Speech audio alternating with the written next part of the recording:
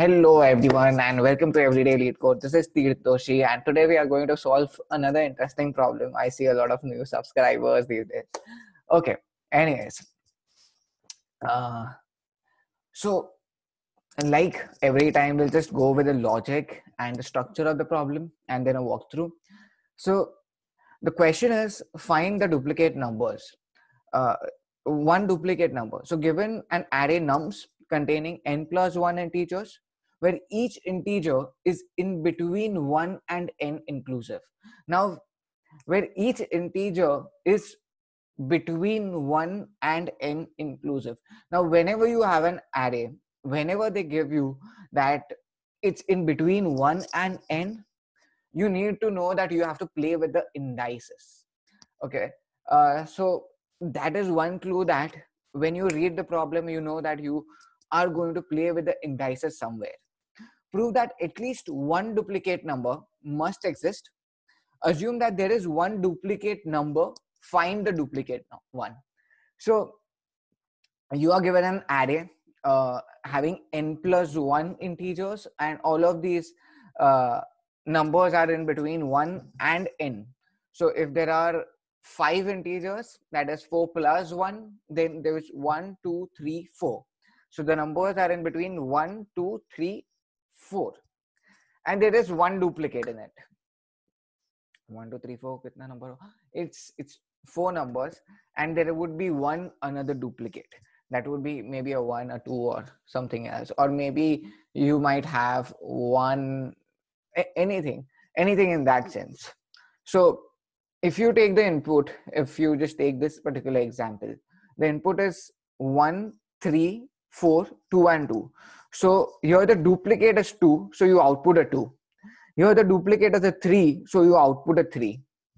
Okay, now this problem is actually a very easy problem because somebody will tell you that, hey, let's just sort the array, compare the adjacent positions, and if there is an adjacent position that is equal, you just output that particular value. Of course, that will work, but you are actually modifying the array when you are doing that. So no modifications. I'll tell you that no modifications are allowed in the input array. Second thing is somebody will come up and tell that, okay, I'll not modify the array. I'll just put a hash map in. I'll keep on putting everything in the hash map. And then if a number repeats in the hash map, you just output that number. So of course it works. It's not wrong. Both these methods are not wrong and there's at least one way to solve it. So both these methods are not wrong, but they somehow modify the array once. And second, you are using extra space in the hash map solution. So what if I tell you, you cannot modify the array, you cannot modify the array one, and you cannot even use extra space, of course.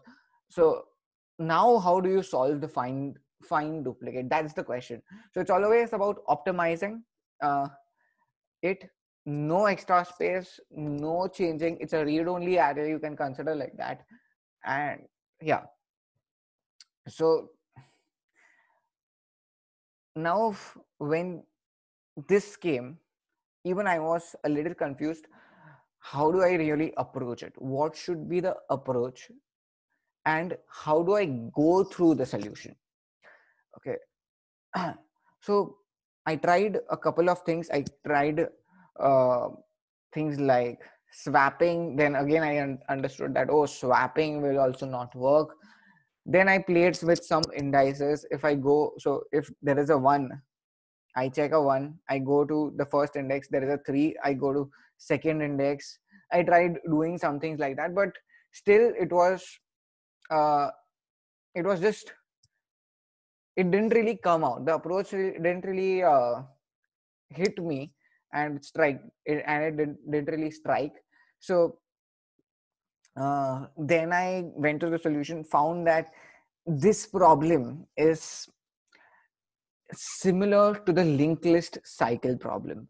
Now, when you want to detect a cycle in the linked list, and the normal algorithm is keep a slow pointer, keep a fast pointer. When the slow pointer moves one the fast pointer moves twice, and so on. And when the slow pointer and fast pointer at any point becomes equal, that's when you say that there is a cycle in the linked list, right? So uh, this problem was similar to that. So what we are going to do here is we'll first run through this particular example. This is the example that is given here, 1 3 4 2 2, and these are the indices that I have written down here. So what we'll do is we'll keep two pointers, just like in the linked list. We'll have a slow pointer and we'll have a fast pointer. The slow pointer will check the value in that particular index and then go point to that particular index. The fast pointer will check the value of that index which is present in that index. It will go to that index, then it will again check the value and it will go to the next index. So that's what we are going to do. So, and if at any point the fast pointer and the slow pointer becomes equal, that's when you say that there is a loop. Finding the start of the loop is actually another loop. We'll go there once we just at least understand that there is a loop here. So I am initializing my slow pointer to be 0 and fast pointer to be 0 again. So I start a while loop. This is a while loop here inside. I'm starting a while loop. Start with condition. So I start the while loop first. Now, in the first I will say that the slow pointer would point to nums of 0. So nums of 0 is a 1. So it will point to 1. Fast pointer will point to nums of 0, which is a 1. And in that 1, you see the index 3. So the fast pointer will start pointing here. So the fast pointer points at 3. In the next iteration, what happens? The slow pointer, which was at 1, it checks the value here, which is 3. It goes and points here at 3. Then the fast pointer was already at 3. It goes to 2. It goes to 2, checks the value at 2. It's a 4. So it points to a 4. That's why it's pointing to a 4. Then you have a slow pointer, which was pointing to 3. It checks the value at that particular point. It's a 2. So it now points, the slow pointer is pointing here at this index at 2. The fast pointer at that particular point of time, it was at a 4. So it checks the value on that index. It's a 2. So it goes to 2. It checks the value here. It's a 4. And again, it comes back to 4. So if you see, the fast pointer has come in such a loop, which is why the value of the fast pointer after this iteration will always remain 4. So fast pointer will go to 4. It will check the value. It's a 2. 2 has a value of 4. It will come back here. And even in the next iteration, the same thing goes on. So because the slow pointer is moving slowly, it checks a 2. At some point of time, even the slow pointer will come at 4. Now, here in this example, it just came in the very next iteration, but there might be more iterations that one might have to take. So, yeah. So when this happens, slow becomes equal to 4 and fast becomes equal to 4. It is at that particular point of time I realize that there is a cycle in the array. So I come out of this loop and say that, oh, there is a cycle in this array. Slow is still pointing to a 4. So now I initialize fast to be equal to 0. It's a fast pointer that is now pointing to a 0. So fast pointer points here. The slow pointer will point to where the cycle is. So 4, it's pointing to 4. Now in every iteration, the slow pointer and the fast pointer will move by just one index. So the so fast pointer I'm keeping at 0, the slow pointer I'm keeping at 4. I will go check the index. It's a 1. So 3. So fast pointer is this. Slow pointer is this. fast pointer will check the index, it's a 1, it comes here. Slow pointer at that particular point will check the index, it's a 2, so slow pointer is pointing here. So at this point, fast is pointing here, slow is pointing here. It checks the value at this index, 3, so slow pointer will now point to 3, and it checks the value here, it points here, 4, so the fast pointer will go to 4. Now 3 and 4, both of them would point to 2. So when both of them point to 2, both of these in the very next iteration will come at 2. So if both of them point to 2, it means that 2 is the duplicate number, and the fast pointer and the slow pointer becomes equal to 2 together. So it's at that particular point of time you realize that 2 is the value that is a duplicate, because slow pointer and fast pointer, both of them were pointing at 2 at a point where slow pointer and fast pointer were not equal. Getting it? So that is why you say that 2 is a duplicate out here. So that's what we have done. There is a fast pointer, there's a slow pointer. The fast pointer is 0 initially, the slow pointer is at 4. The fast pointer checks the value at index 0, it's a 1. Slow pointer checks the value at index 4, it's a 2. Then fast pointer will check the value at index 1, it's a 3.